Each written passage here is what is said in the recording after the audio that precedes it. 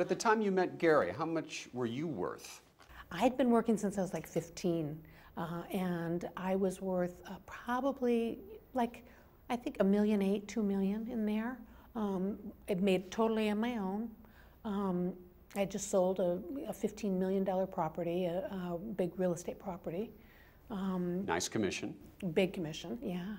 And I was very active in the community and doing really well. I mean, I've done all kinds of things. I graduated from the U of A. University of Arizona. Yeah, University of Arizona Business, and used to import cars when I was going to college and work through college, put myself through college. So you weren't a trophy wife. No, no. You were a successful businesswoman. I was a successful businesswoman. Give me a sense of, back in the good times, the social life that you guys led. Yeah, we met all kinds of interesting people, and he's a character. You know, Gary, he was a lot of fun. You know, we took trips to Europe quite a bit, a lot of boat trips. Met a lot of interesting people. Tell me about Donald and Marla Trump. Marla, I love. Marla is like an angel. She is absolutely an angel.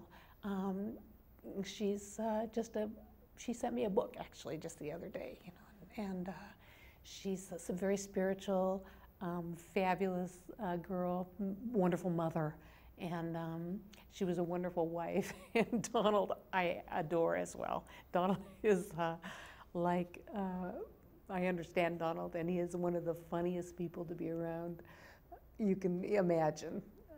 I spent a lot of time, or I spent myself a lot of time around them. What did you guys do with Donald and Marla? Well, we went, we'd go out to dinner, let's see, I think we had some ski trips. I'm trying to think all the things that we did. They had a wonderful place in Florida, Mar-a-Lago. You went there to visit? Oh yeah, yeah. Matter of fact, at one point, even before I was going to move to Aspen, I was thinking about should I go. Donald was saying, you know, maybe you should come here and do memberships, sell memberships, because they were turning it into a country club. I ended up moving to Aspen instead.